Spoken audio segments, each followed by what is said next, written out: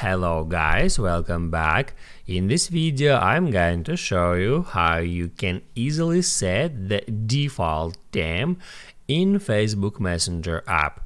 Be sure to watch the video to the very end so you don't make any mistakes, and of course do not forget to like this video and subscribe to my channel. So let's begin, and first open up Messenger app, then you can get into some conversation. As you can see, I got here some theme that is not default, and now let me show you how you can easily switch it to default. So first tap right here at the recipient's name, and then the very first option is theme. Just tap on that.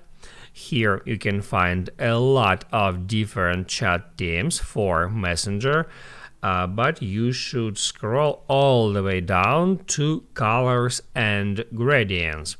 And then just pick the first one, that blue circle that shows you how this theme looks like, that actually default theme. All you have to do now is hit at select to set this theme.